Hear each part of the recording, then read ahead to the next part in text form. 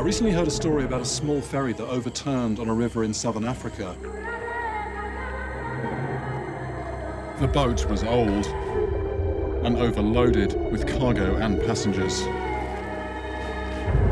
When it started taking in water, the children panicked and the boat flipped. Apparently there were no survivors, and rumours circulated that the victims didn't just drown, they were attacked.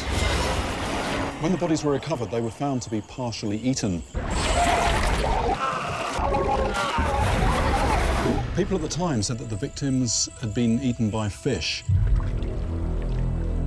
Official accounts, however, said it couldn't have been fish. Larger predators must have been responsible. Crocodiles and other killers live here in abundance, but the locals are convinced that the size and number of bite marks couldn't have been the work of these usual suspects.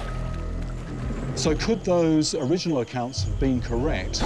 Could there be a pack-hunting fish similar to a piranha living in southern Africa?